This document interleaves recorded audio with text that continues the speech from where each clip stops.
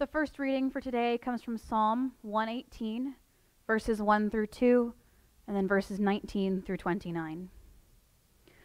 Oh, give thanks to the Lord, for he is good. His steadfast love endures forever.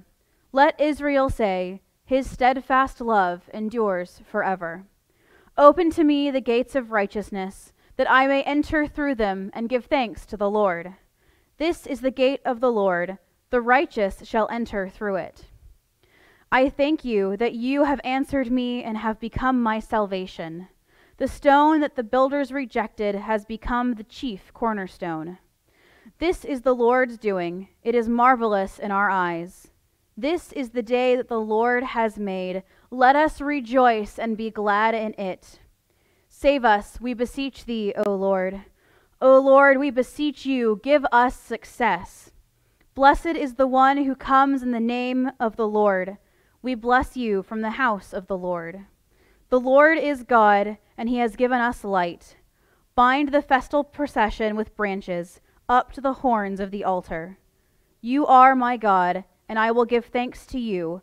You are my God, I will extol you. Oh, give thanks to the Lord, for he is good, for his steadfast love endures forever. The word of God for the people of God. Thanks be to God. Our gospel reading this morning comes from the Gospel of Matthew, chapter 21, verses 1 through 11. Hear now the word of God. When they had come near Jerusalem and had reached Bethphage at the Mount of Olives, Jesus sent 2 disciples, saying to them, "Go into the village ahead of you, and immediately you will find a donkey tied and a colt with her. Untie them and bring them to me. If anyone says anything to you, just say this, 'The Lord needs them,' and he will send them immediately."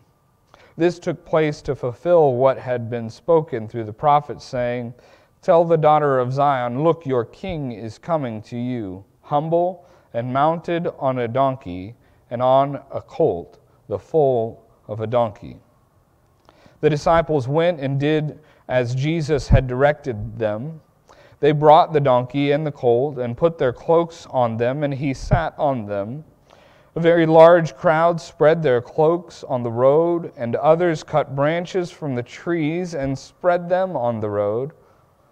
And the crowds that went ahead of him and that followed were shouting, "Hosanna to the Son of David! Blessed is the one who comes in the name of the Lord! Hosanna in the highest heaven!" When he entered Jerusalem, the whole city was in turmoil, asking, "Who is this?" And the crowds were saying, "This is the prophet Jesus of Nazareth in Galilee." May the Lord add his blessing to the reading of the Holy Scriptures. Praise to you, Lord Jesus Christ. Amen. Let us pray.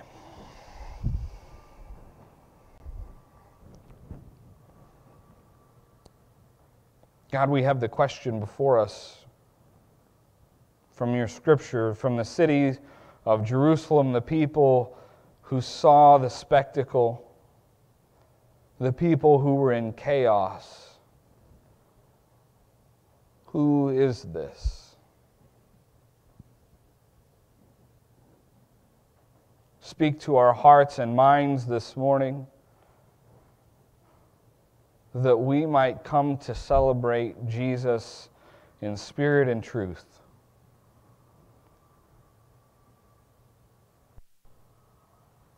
In Jesus' name we pray, amen. Jesus, who is that, and what's with the hoopla? That's the name of my sermon this morning. If you've never heard the term hoopla, it's lots of celebration and making ado about something. You see, our Scripture tells of Jesus entering Jerusalem. This is a passage and a story that many of us have seen in Scripture. Maybe we've experienced, maybe we've learned it through all the years of sitting in church. It's a part of the gospel narrative that so many are familiar with, even if your church attendance has waned significantly in recent years. Maybe you remember it from being a child in church. Maybe you remember it from those occasions that you do attend. But Jesus comes into the city of Jerusalem and he's celebrated. Not even a full week prior to him becoming crucified, before he dies and then again is resurrected. And so the question then, and the question we have now, is who is this? Why is Jesus worth celebrating? And the historical answer for the time in that place, the thing that they thought Jesus was, the person that they thought Jesus was, the answer to this question had a specific place in this history. You see, Jerusalem was a city of significance for the Hebrew people. It was not only a capital city, but it was the city of David. David was a king, if you aren't that familiar. David was a king. I'd like to come a little closer to the camera. I hope that's all right with y'all. And David was a king who was promised something in a covenant by God. He was promised that from his line, from his lineage, would come a king whose reign would never end, that it would be eternal, and that it would be a good thing for the Hebrew people. Now, that promise was made to King David in the book 2 Samuel, chapter 7 specifically. But if you read the rest of the Old Testament, other parts of it, you'll understand that in terms of like David's physical son and his son's physical son, like that way, that line kind of got broken a little bit. There was a time in which there was not a Hebrew king on a throne in Jerusalem. But see, Jerusalem wasn't just a place for a king. Jerusalem was the place where God was. There was this temple that David had built. His son Solomon made it spectacular, in which they believed that the presence of God was literally within it. And that the closer you were to that particular room and that particular temple, the closer you were to God, God's self. And the further you were away from that, the further you were from Jerusalem, the further you were from God. And so, when people understood later on that they were still anticipating some sort of return of a Hebrew king, they were in this particular time looking for somebody that would free them from Roman oppression. And so when they say, Hosanna, this is the Son of David, they're saying, hey, this guy's coming to sit on the throne. He's coming to free us, to rule us as one of our own people. That's who they thought they were celebrating. And while we do acknowledge that Jesus is a king and was the king there entering a holy city, he would take the throne in a very different way, and the throne would not be what we would think it was. He took the throne over all of life by facing death on a cross and then raising from that death, overcoming even that, and then ascending to heaven to be with God, but not leaving us behind. The Holy Spirit was here with us. and it is with us here today. And so Jesus was celebrated. They thought that he was going to do certain things for them. They thought that the Roman soldiers walking their streets would be gone. And he didn't quite do that. And so they celebrated what they thought they wanted. They celebrated what they thought they needed. And it occurs to me that right now in our world, we might be looking for Jesus to be something that maybe he's not. Jesus isn't a vaccine. Jesus isn't going to snap fingers and end a shelter-in-place order. That's not exactly what was going on there, and that's not what's going on here either.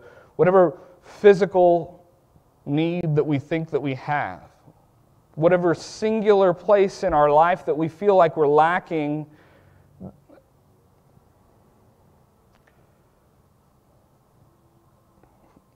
Jesus isn't that small or simple.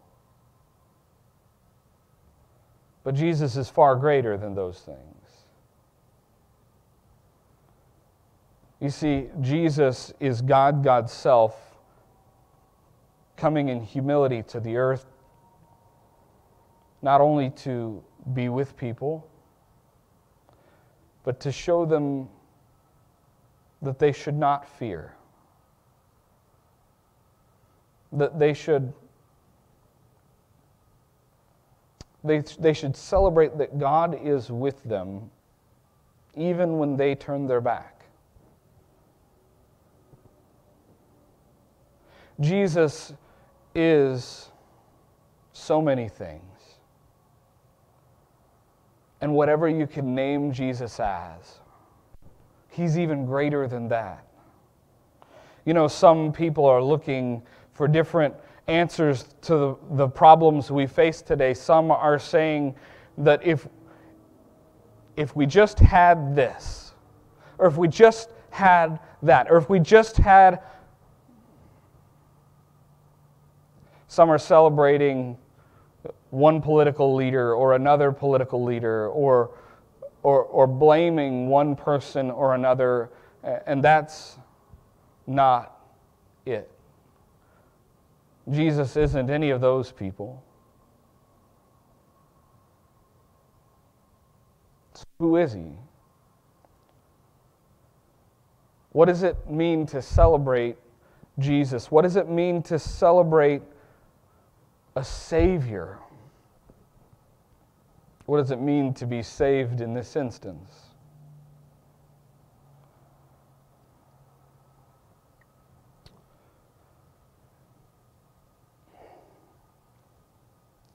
As I've watched and read some news over the past weeks, I constantly am reminded of our humanity. I'm reminded that this world is beyond our control. I'm reminded that this world is beyond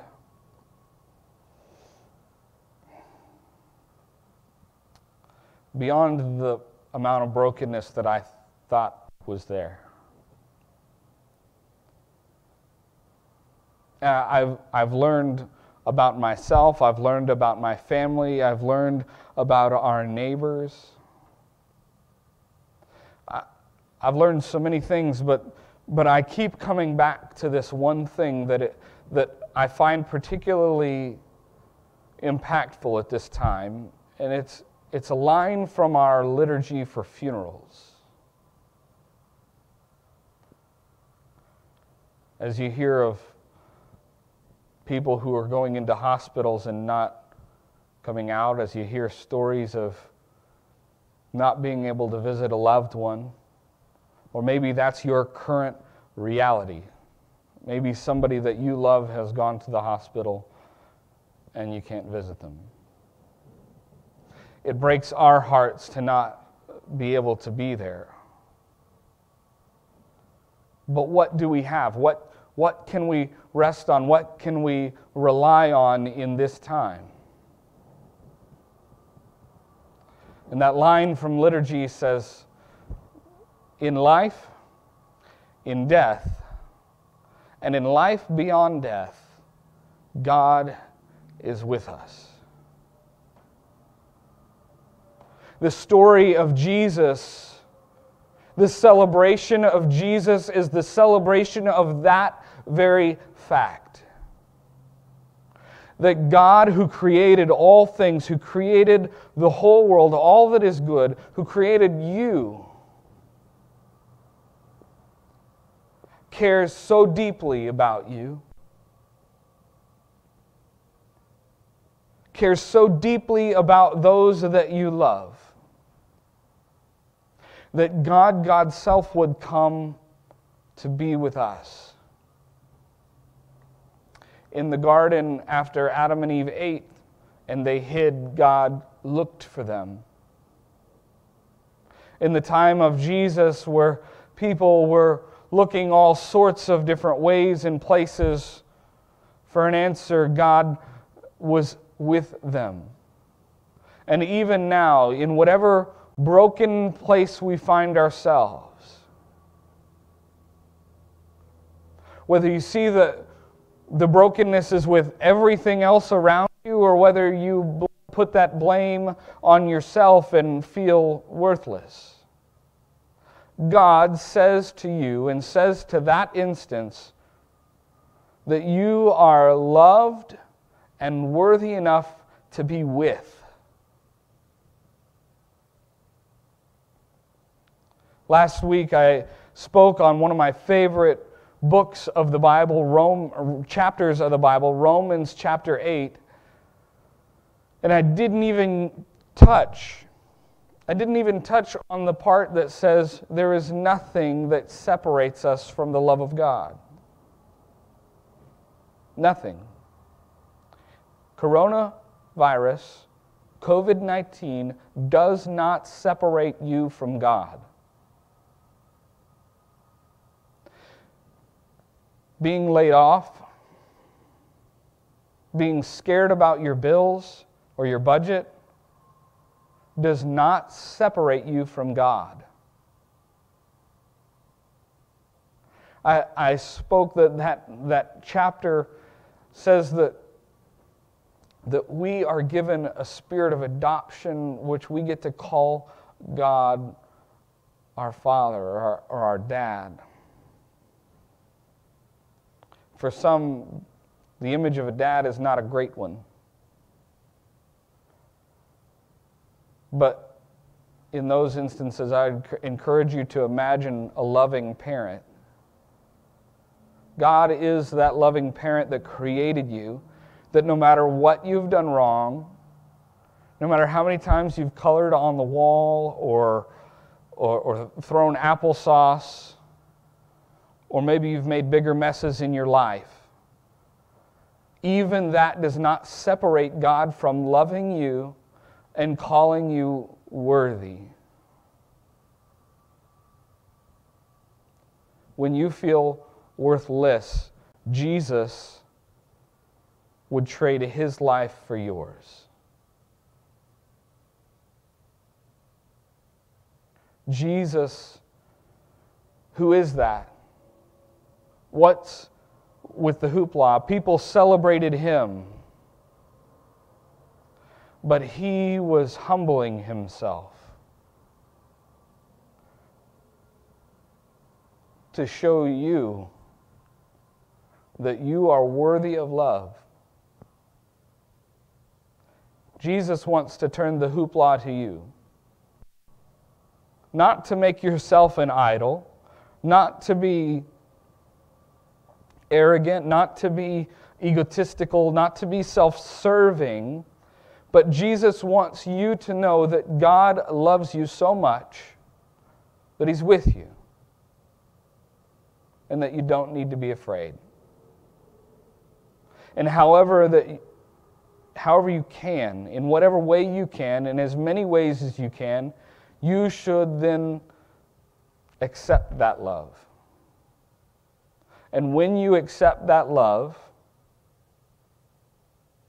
love others in that same way. There's an old saying that says, he who does not love himself cannot love others. One of the first instructions, one of the primary instructions, what Jesus uplifts as the greatest commandment is to love the Lord your God with all your heart, your soul, your mind, and your strength. And then the second, like it, to love your neighbor as yourself. If you don't love yourself, then you can't love your neighbor. Who is Jesus? What's with the hoopla? We celebrate Jesus. However much you celebrate Jesus, Jesus wants to celebrate you. Not self-worship, not arrogance, not egotism, not self-service. But know that to love God means to love what God created. And God created you. Who's that? What's with the hoopla? Jesus is the essence of what it means for God to be with us. He's the backup. He's the proof. He's the everything that says that you are worthy of love. If you don't believe it, He'd trade Himself for you. Where you feel like you fall short, Jesus says that's okay. Do better. I'll be with you. In whatever way you're falling short, God says you can do better. And He's with you to help you along the way. Jesus doesn't numb our pains or our griefs, but He helps us get through them by being with us. For children, He doesn't do your homework for you, but He sits with you and calmly and patiently guides you so that you can do it. You can do hard things. And God is with you. We can make it through hard times because God is with us. You can see your loved one again. Because in life and in death, and in life beyond death, God is with us. And that's who Jesus is. Amen.